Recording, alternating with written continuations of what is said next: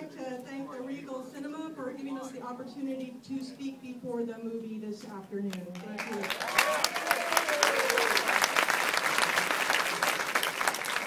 Now it is my pleasure to introduce our special guest. It's all good. Okay. Okay, named one of the 3 most important women of the year by Ms.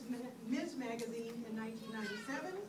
She was an inaugural recipient of the Eleanor Roosevelt Award for Human Rights from President Bill Clinton in 1998. Mr. B. That same year, Ladies' Home Journal recognized her as one of the 100 most important women of the 20th century, along with such women leaders as Mother Teresa, Margaret Thatcher, Rosa Parks, and Indira Gandhi.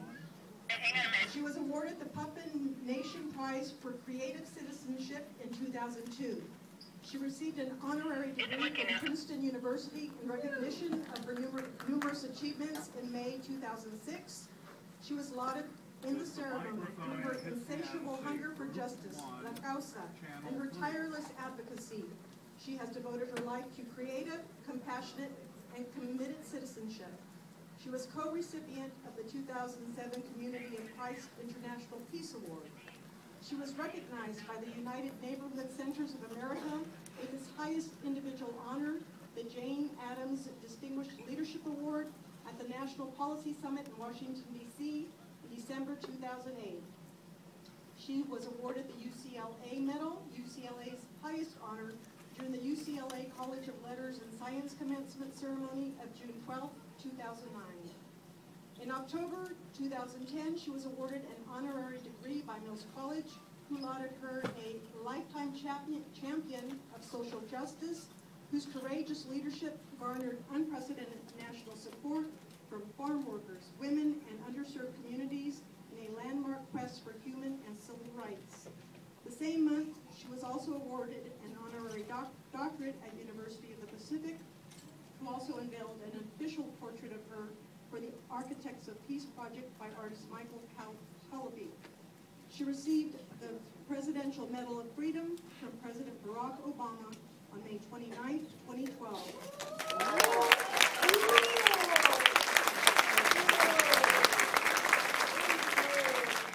Four elementary schools in California, 1 school in Fort Worth, Texas, and a high school in Pueblo, Colorado are named after her. One of the student centers at Pittsburgh College in Claremont is named after her. In 2013, she received the award for Greatest Public Service Benefiting the Disadvantaged, an award given out annually by the Jefferson Awards. Today, she is portrayed by actor-activist Rosario Dawson in the movie Cesar Chavez, An American Hero.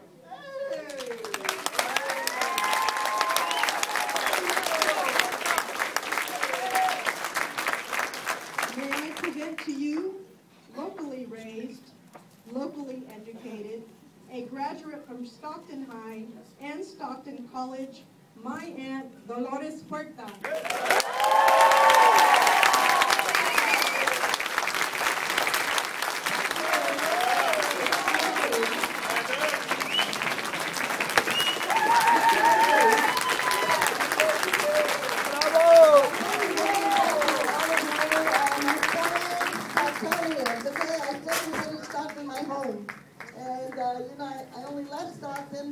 When Cesar and I started to organize the Farm Workers Union, and I want to thank all of you for being here this evening. I think you're really going to enjoy this film, and that I hope after tonight that you ask everybody else that you know to come and see the film also, because you know, we need to see more of our stories on the big screen.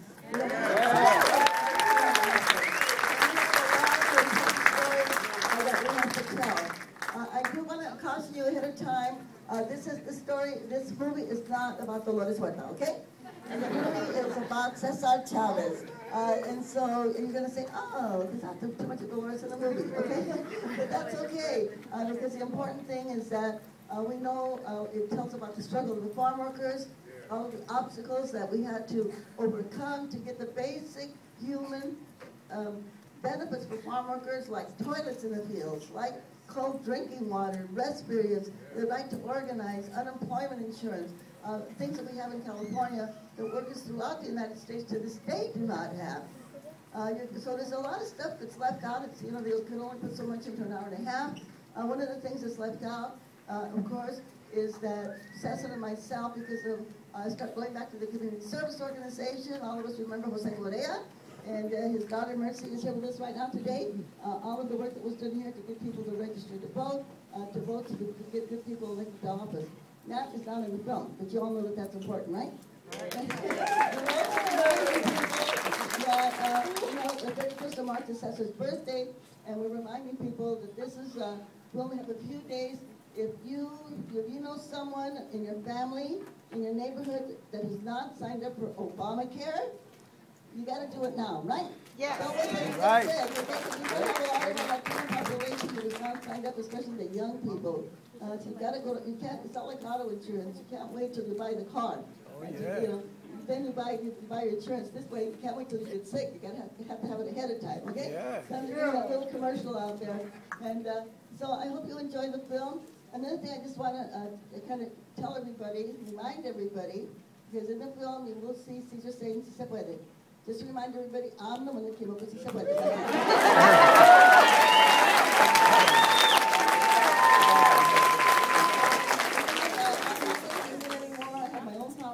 The Dolores Clara Foundation, we're still doing the same kind of grassroots organizing that Cesar and I did to start the union, and the same kind of organizing that we did way back in the CSO days. And someday on my bucket list, I'm hoping I can come back to Stockton and do the same thing that we're doing down there in the southern Kirk County, organizing people to make sure that our kids are not getting expelled from school, you know, that we get people on our school boards, that we get good people like Michael Tubbs. I know Michael Tubbs is here. That's right.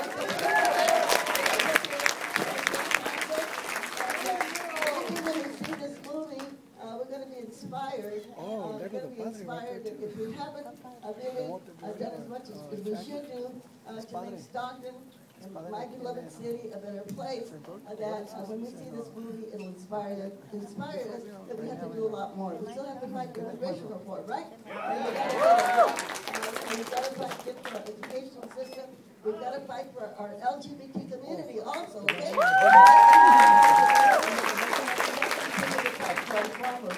And I know that the United Farmers has finally got the contract with EEE after many, many, many years. So, you know, the struggle continues. We still have a lot of work to do. So, working together, we can all do it in a true Stockton spirit. Si se puede. Si se puede.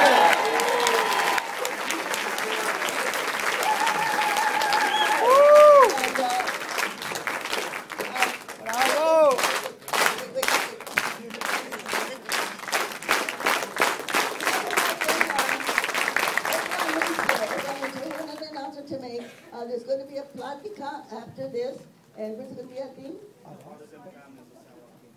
At Fathers and Families of San Joaquin, located at 338 East Market Street. So if you want to come by, we can talk some more. So again, muchas gracias. On tomorrow morning, there's going to be a march. 11 o'clock.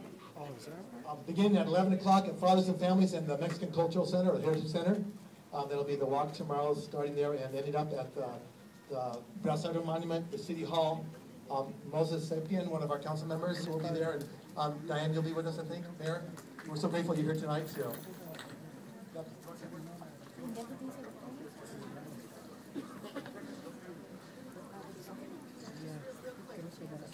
Ladies and gentlemen, on behalf of the City of Stockton, all the residents, and of course the City Council, we just took a straw poll. And we're very excited to announce that tomorrow, during the walk on the steps of City Hall footsteps, we are going to give Dolores, one of the most important women leaders in our country, we're going to give her the key to the city tomorrow. So